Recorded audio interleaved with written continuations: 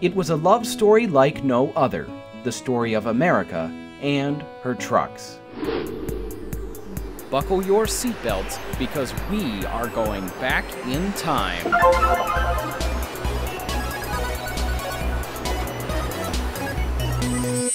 No relationship is without change.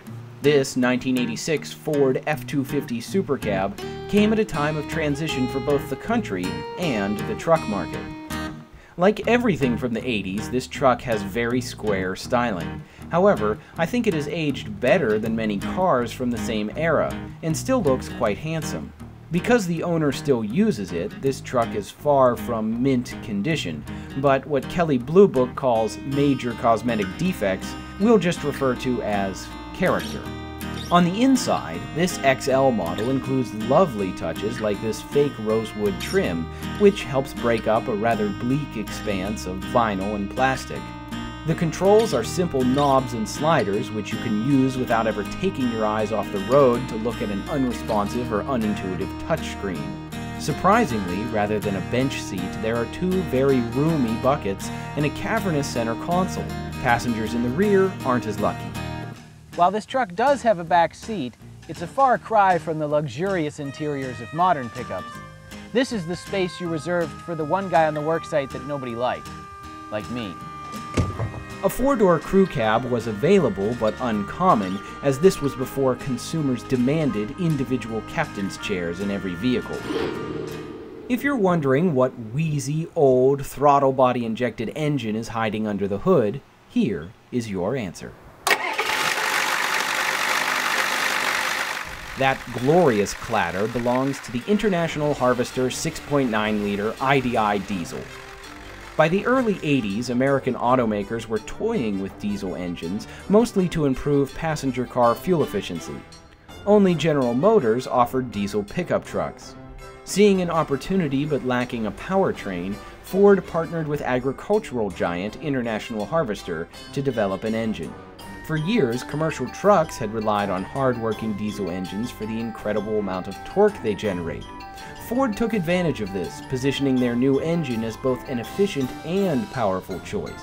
It debuted in the 1983 F-250 and F-350, making 170 horsepower and 315 pound-feet of torque, considerably more than its GM rivals.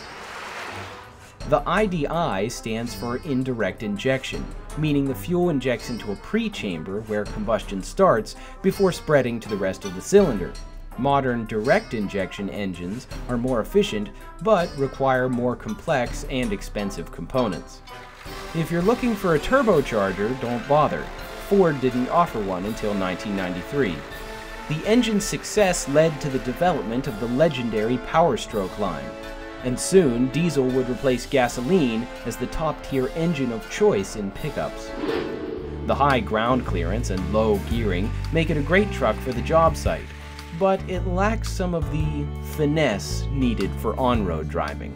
If you've never driven an old truck like this, you might be a little intimidated, but really it's not that hard. The only scary parts are turning and accelerating and then slowing down. But you know, if you're going in a straight line at a constant speed, no problem. Okay, maybe I'm exaggerating, but I won't deny I'd rather drive it through mud puddles than through traffic. Perhaps the road manners of modern trucks have spoiled us all a little bit. Since 1981, the F-Series has been not just the best-selling truck, but the best-selling vehicle in America. This generation of F-Series saw the beginning of an interesting trend as Americans were lusting over a new type of truck. Pickups were becoming a status symbol, an outward sign of all the adventures you and your family could afford to go on. Nowadays, it's impossible to watch TV without seeing some commercial where a truck is pulling an obscenely large boat or camping trailer up a mountain. With each year come more elaborate accessories and options. Ford recently announced a feature to help drivers who can't back up trailers for the odd occasion where they actually tow something. Now, I'm not saying trucks need to be uncomfortable or hard to drive. I just wonder, based on the way they're advertised, how many owners actually use them to do work anymore. And I'm well aware that it shouldn't affect me at all what people choose to do with their personal vehicles, but I can't help feel sorry for the truck's sake. It's as if somewhere along the line, America fell out of love with the modest work truck, saying, "It's not you, it's me. I just need a relationship with more seats, more doors, more cup holders, and more USB ports." Like most breakups, the hardest part is that Americans genuinely seem happier with their new love. But thankfully, this story does have a happy ending, because many Americans still need trucks to do actual work, and they don't need touchscreens, moonroofs, and heated steering wheels. Not every pickup is doomed to sit in a suburban driveway with an empty bed. There are millions out there just like this F-250, and as long as there are jobs to do, there will be plenty of Americans out there who love work trucks. If you have a cool car you'd like to see in a video, shoot us an email. And don't forget to check out our blog and follow us on Facebook. I hope you have a wonderful life. Everything you wanted it to be. A white picket fence and a 3-bedroom home with granite countertops, so you never feel alone. Never feel alone. Never feel alone. Never feel alone. Oh, 'cause it hurts when things are wrong.